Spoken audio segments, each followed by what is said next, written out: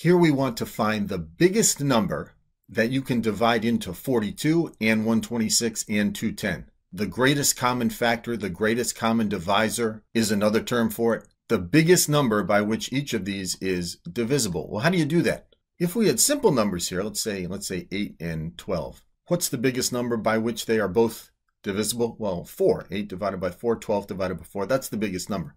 That's not too tough, but how about big numbers like these? 42, 126, 210. Well, we can go through a 3-step process here. The first step is to break down each of these numbers into a factor tree. And with factor trees, we're looking for prime numbers. Little review on prime numbers. Prime numbers, I'll write a number sign.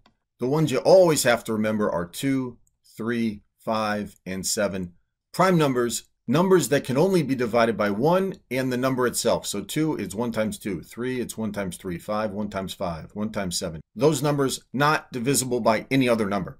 And there are an infinite number of these, 11, 13, we could go on into infinity. But the ones to really memorize, 2, 3, 5, 7. So let's create our factor trees. 42, we'll start with the smallest prime number, 2. 2 times 21. All right, and then how about 21? The next biggest prime number is 3. 3 times 7.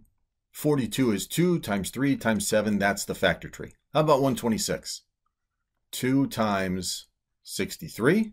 And we can break down 63. That is 3 times 21. And we can break that down. That is 3 times 7. And those are all our prime numbers. How about 210? Quickest way to do this one is probably 10 times 21. 10 is 2 times 5. 21 is 3 times 7. So that's the first step. Create the factor trees. So 42 is 2 times 3 times 7. 126 is 2 times 3 times 3 again times 7. And 210, 2 times, we'll do these in order from low to high. 2 times 3 times 5 times 7. Now let me pause right there. This is clearly taking a lot of time, but it's an important lesson. We can then find a quicker way to get to the right answer. But step 1, create the factor tree. Step 2, let's circle the factors that each of these numbers has in common. So for example, each of them is divisible by 2. Each is divisible by 2. How about 3? 1, 2, yep, they're all divisible by 3. How about 7? Yes, they are all divisible by 7. Step 2 was to circle the prime factors they had in common. Step 3, we're going to multiply these numbers together to find what?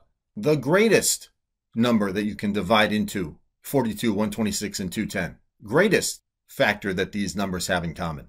The numbers we're multiplying together, 2 times 3 times 7. The greatest common factor is actually 42. It's actually one of the numbers up here. That's the longest, most formal way to do it, so to speak. But of course here, what's the easiest way to do it? Try the answer choices. It's usually a good idea to start with answer B or answer D, and then see if you want to go higher or lower.